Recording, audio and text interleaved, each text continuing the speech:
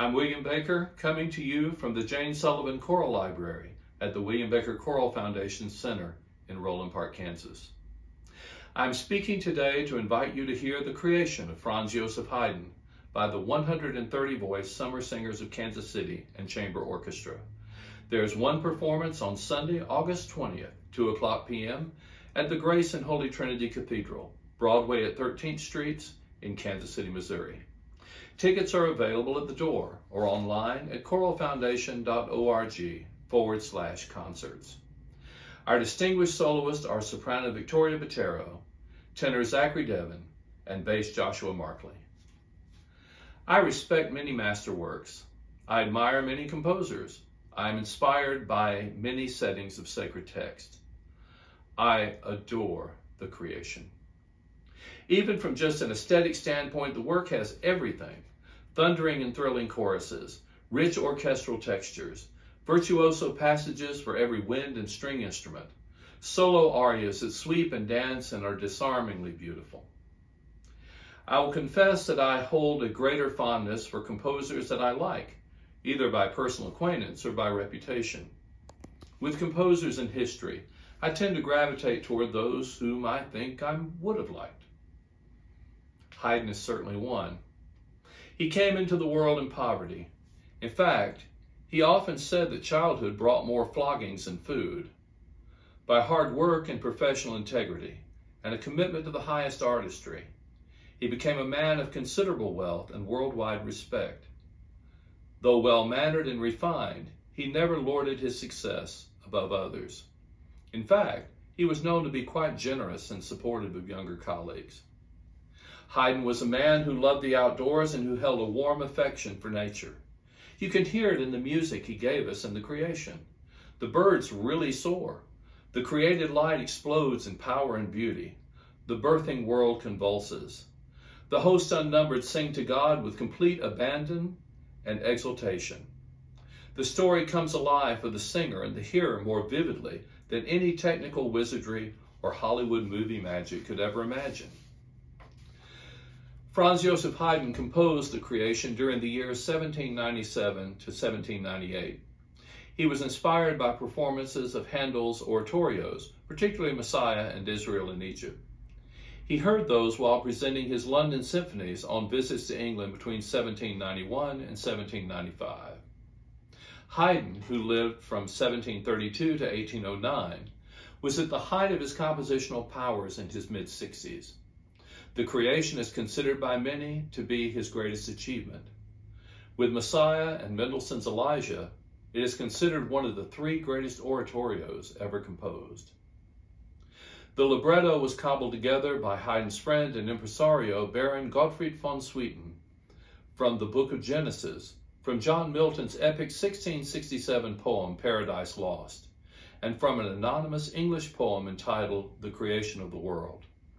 The latter had actually been offered to the elderly Handel 50 years before, but the old master elected not to set the poem, remarking to a colleague that it would have resulted in a 4-hour work.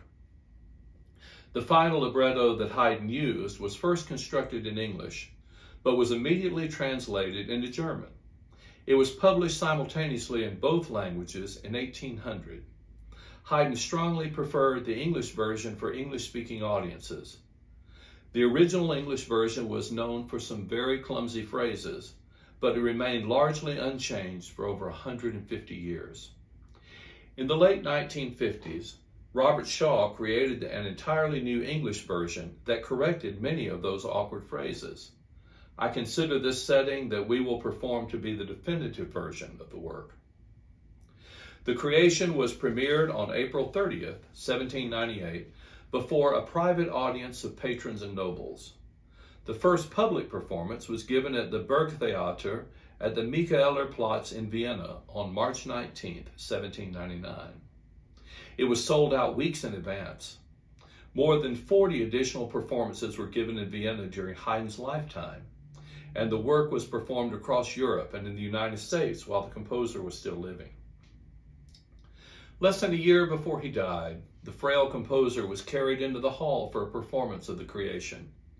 At the first choral entrance, "And there was light," The audience broke into wild applause. The composer weakly raised his hand and pointed a finger toward heaven to indicate that the praise and honor should be given to the Creator, not to himself. It was a gesture quite fitting for the way Haydn conducted his life. One of my favorite psalms is Psalm 148. It is a short psalm, but it takes the reader on quite a journey of the diversity and adventure of the idea of creation.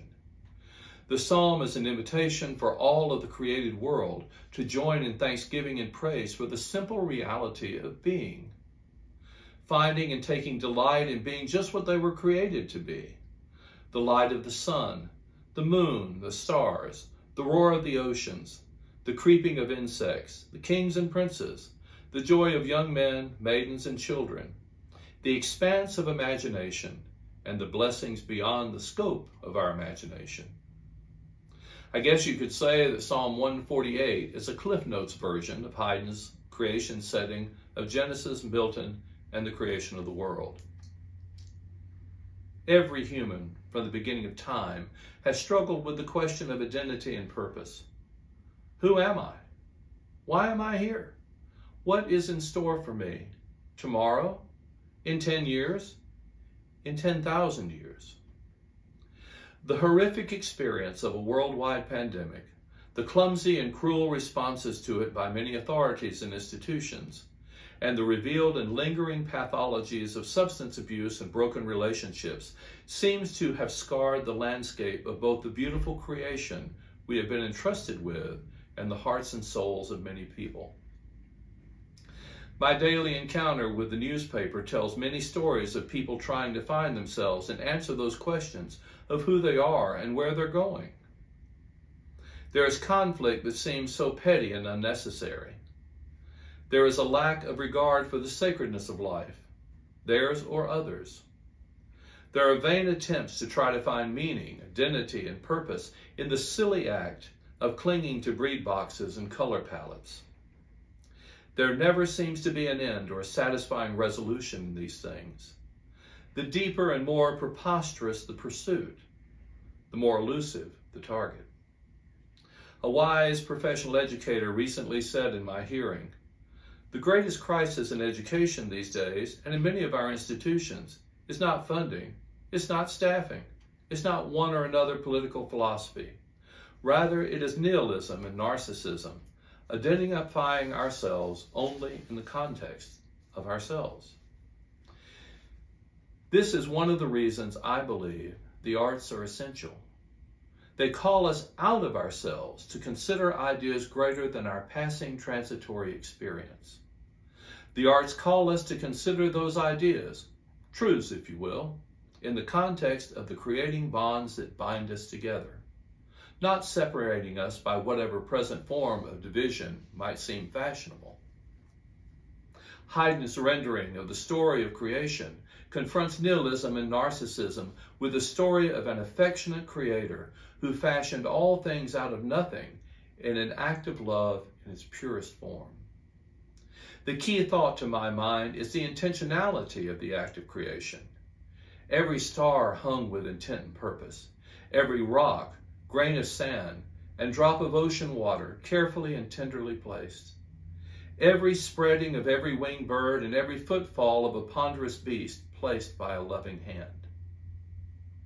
The image that inspires me the most profoundly is the idea that each one of us was sewn together in our mother's womb. Each person, and that means all persons, the intentional, individual, one at a time, creation of the one whose nature and whose name is love. If we can accept this idea, or if we can cling to it for a while with trembling fingers, how can we hate? How can we divide ourselves by the ridiculous list of identities, separations, divisions, and categories some try to assign to us? If we are the children of God's love, what can divide us?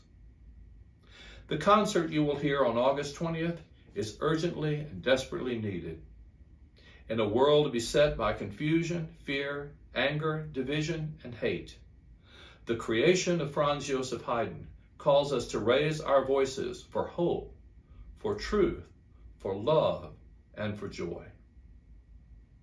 Please join us for Franz Joseph Haydn's The Creation with the 130-voice Summer Singers of Kansas City and Chamber Orchestra, soprano Victoria Botero, tenor Zachary Devon, and bass Joshua Markley, in the nave of the Grace and Holy Trinity Cathedral, Broadway at 13th Streets, in downtown Kansas City, Missouri.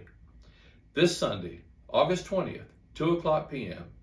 For tickets and information, visit choralfoundation.org/concerts.